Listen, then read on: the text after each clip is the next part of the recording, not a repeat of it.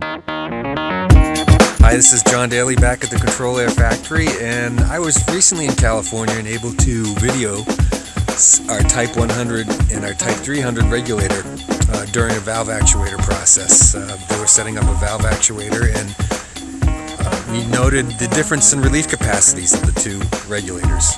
We hope you enjoyed this video. So if you wanted to set it, and you wanted at, 30, and you went over, you got to back it off. It just takes too much time. See how slow it goes going back?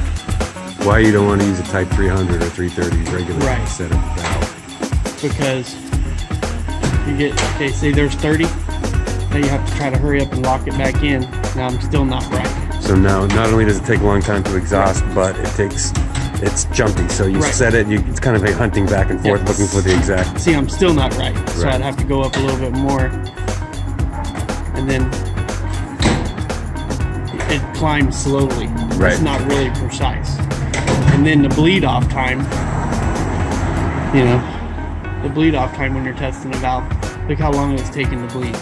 Now we're going to hitch up the Type 100. Show you the difference in the quickness, how quick it is to set a valve. So if you want this valve, you want to test it at 40 psi, pick it up.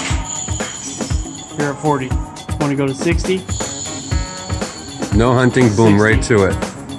You want to take it back down to 30. There's no weight. That's due to the extra high relief capacity of the Type 100. Right.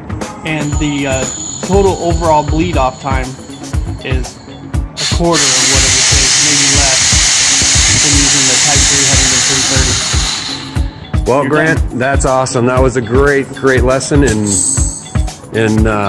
why you want to use the Type 100 when setting a valve. Time saver. Time is money. Great. Especially in the field. That's awesome. Thanks, Grant. Thank you.